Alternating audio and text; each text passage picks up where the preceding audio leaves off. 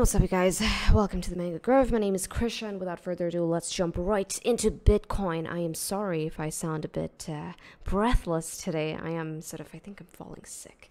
However, we're going to try and keep this one as short as possible. This one is going to be primarily on, well, price action. Sean and I have been giving you guys a lot on macro, not just in terms of the charts, but also in terms of the fundamentals, right? So today I want to keep this primarily based on price action because while prevailing price action is leaning more bearish, I think that is abundantly clear. And hey, you know what? Majority wins even in this regard, right? Always err to the side of the overarching trend, which is bearish right now. But it's also about, TA is also about really understanding, forecasting rather, what could happen and what you need to keep your eyes out on, okay, in case things take a turn. So today, while the picture is bearish, I'm going to tell you guys what to look out for that is going to incite the next bullish turn, okay? So the thing is that we have two very important candles that close today, right? That is the weekly candle as well as the 4-day candle. And I'm seeing a certain level that, if reclaimed, will send Bitcoin back up to that 17K region. Okay, now before I begin, guys, it goes without saying that that like button goes a long way for the channel. So, hey, it would really help if you could smash the like. But hey, if you want to also wait until the end of the video to see if you get any value from this, then by all means, I think that's very fair, and you can wait until the end of the video.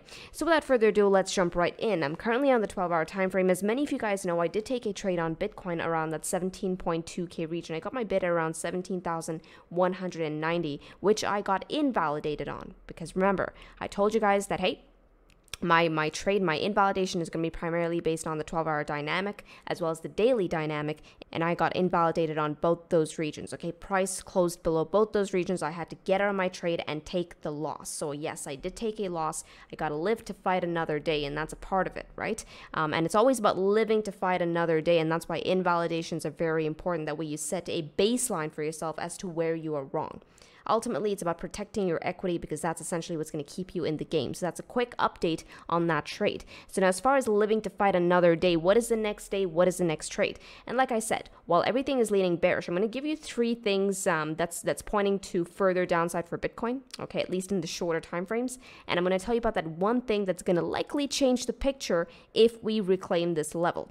Now, the three things that's sort of tilting Bitcoin bearish here is going to be found on the 4-hour time frame. So let's get on over to the 4-hour time frame. Going to clear out my chart. I want you guys to focus on this price action right here. Okay, so now it's about really establishing the trend. Where is the trend sitting at right now in the 4-hour time frame? I think it is abundantly clear that we're currently in a downtrend. I mean, even a baby can actually spot this out, right? I mean, look at this. Okay, this is a downtrend. We've taken out all these lows right here. Okay, so that is a downtrend.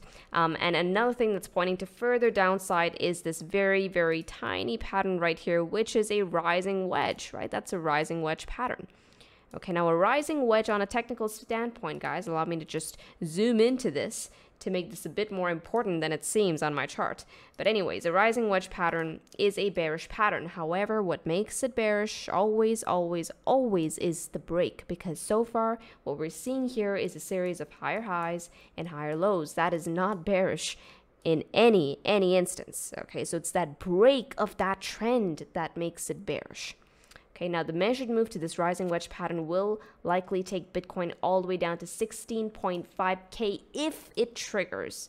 Please note my usage of words here. If it triggers, only then is it bearish. Only then will we expect 16.5K. So this is point one.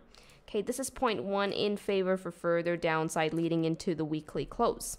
Okay, the point two that is on the side of the bears is that now if I just zoom out of this 4-hour time frame, let's go zoom out here, get things into focus. Okay, I'm seeing that Bitcoin actually faked us out, like it broke out of an order block and then it broke back into the order block, and this is the order block right here. Okay, this is the 4-hour order block that we're looking at. Okay, this is it. If you guys want to take note of these numbers, by all means, go ahead and take note of these numbers. This order block, guys, comes in at around $16,764. Okay, that is the overhead resistance. And the underneath support comes in at around $16,417. Okay, so that is the order block. And as you can see, once again, I'm going to zoom into this picture right here. We broke out of it on that last two 4-hour candles only to break back in. So we never got that confirmed close over that 4-hour order block. All right, so now we're using that 16.7K region as overhead resistance. So this too is point 2 on the side of the bears, okay, the order block. So now we have one pattern, which is point 1. Let me just draw a very nasty arrow here. Point 2 is the order block. And now point 3, that is also siding with the bears, is actually going to be found on the Mango dashboard. If I take you guys on over to the dashboard, you'll see that I'm currently on the 4-hour time frame, and Bitcoin USDT, top of my list, favorited. I should put an alert on here. I don't know why I don't have an alert. Bingo. And you can see that Bitcoin USDT is currently short. Okay, this short signal came in 2.6 days ago, and hey, if you took a trade on that, good for you. You're up by a good 3.87%. Volatility has died down, of course. But what's really, really standing out to me here is the volatility. Volatility flashing 64. Now that's pretty high on the scale, right? It goes from 0 to 100, where 100 is max volatility, or rather high volatility. I'm not going to say max volatility. And 0 is very, very low volatility. That means all that volatility has died out. We're getting like a lot of sideways action. Usually when volatility expands, we can expect a cool down on that trend. So right now, if the trend is short and the volatility really expands, we can expect a relief rally. If on the other side we have a long signal, right, like we have on RAD USDT, I'm not sure what that is. I'm just giving you an example here. But if we have a long signal and volatility flashing 100, okay, this is a great example. In this case, we can expect a pullback, okay, where price comes down to support. Okay, so however, Bitcoin is saying that, okay, 60 for volatility, while it is high up there, it's not reached those really, really high numbers like the 86 or the hundreds or the 90s. So what this is technically telling me that, okay, you know what, the trend is short, vol is 64. However, this number might be alluding to the bears still having a bit more juice in them. Okay, so they could take this baby down a bit further until volatility really gets up to those max numbers like 86, 90s. That's when we can actually expect a relief rally. Right now, what this is telling me is that the bears still might have a bit more juice. Okay, so this is another point on the side of the bears. Okay, so now getting back into the chart. So now we have 3 points. The pattern, the bearish pattern, which has not broken yet. The track back into that order block that we have going from 16.7K going all the way down to 16.4K, as well as the trend on the Mango dashboard. These are the 3 points on the side of the bears. But now I'm going to tell you under what conditions these 3 points get negated. Okay, I'm going to say 3 for dashboard. Okay, D for dashboard. So now these 3 points get negated if in the next 24 hours, I'm talking about leading into the weekly close, leading into the 4-day close, because tomorrow we close 2 important candles, 4-day and weekly. Okay, leading into the weekly close, all these 3 points get negated if, number 1, take back 16.7K, basically out of that order block. That's going to be the first bullish point. Okay, the second bullish point, now this is where I'm going to get rid of all of these other nasty squigglies. Perfect, now that that's gone, now let's go ahead and turn on our Mango ribbon, because that's where the second bullish point comes into play. Okay, the second bullish point is going to be right here. Notice how we have the 200 simple moving average swinging in right above us. Okay, this 200 simple, guys, comes in at around $16,826. What I'm going to do here is I'm going to mark that out with a line segment. Okay, because this has a lot of relevance on your higher time frames. If I just go ahead and mark out a line right there, okay, notice how that is our 4-hour 200 simple moving average. So remember, point number 1 is first we want to take out the 16.7K region, back out of the order block. The second thing we want to do is take out the 200 simple moving average leading into the weekly and the 4-day close. Okay, one is going to cascade onto the other. And notice at that point, this rising wedge then sees trend continuation, because once again, we have a series of higher highs and higher lows. Okay, this breaking up from here is going to see trend continuation. Now let's talk about the relevance of clearing out these 2 levels and why this would likely change the picture, because check this out. Now, if I take you guys on over to the 4-day time frame, okay, let me just get things into view properly, and let's go ahead and just zoom in. Okay, beautiful. Now notice that line segment that I'd marked out for you guys just now, right? Basically lining up with the 4-hour 200 simple moving average. That line segment, guys, also lines up with the 4-day 10 simple moving average. Now, why is this important? Well, for that, let me just go ahead and zoom out of this picture. I want you guys to notice price action against the 4-day 10 simple moving average. Okay, let me just clear out all my lines. There we go. Now, throughout this entire consolidation, now guys, this is the bear market consolidation, which we're still very much within, right? This came in from June 2022 all the way to, well, present day. Now, first off, notice price against the 10 simple moving average. Every time we've come up against it, ever since the breakdown right here at around $40,000, we've used it as overhead resistance. Every time we've taken it out, now this was the one instance that we actually took it out on. Okay, this came in on July 16th. We made our way all the way up to the 21 exponential moving average, which was a good 20% if I recall correctly. Yes, that was a good 18% to the upside. That was the range at the very least, okay? Now, when we broke back down below the 10 simple moving average, we made our way all the way down to, once again, grazing the lows at 18.2K, the local lows at the time. Okay, notice how every attempt once again at the 10 SMA was met with rejection until we took it back once again right here, which came in on 20th of October. And what did price do then? Used it as support and then trended all the way up to the 21 EMA and the Tenkin right on this local high right here. Okay, that I believe was a good 10% or so to the upside.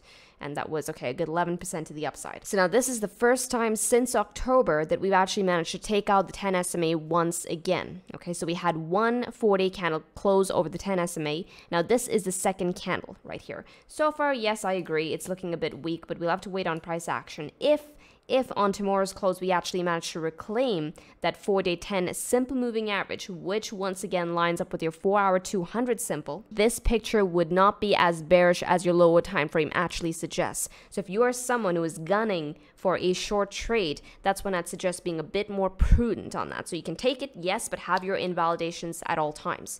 Okay, because if we take back that 4-day 10 SMA in the next 24 hours, I'm saying that that is going to be a relatively decent picture, at which point I will at the very least be looking for price to get back up to 17.2K. Closing over 17.2K, even on your daily time frames, is going to be a good picture. Yeah.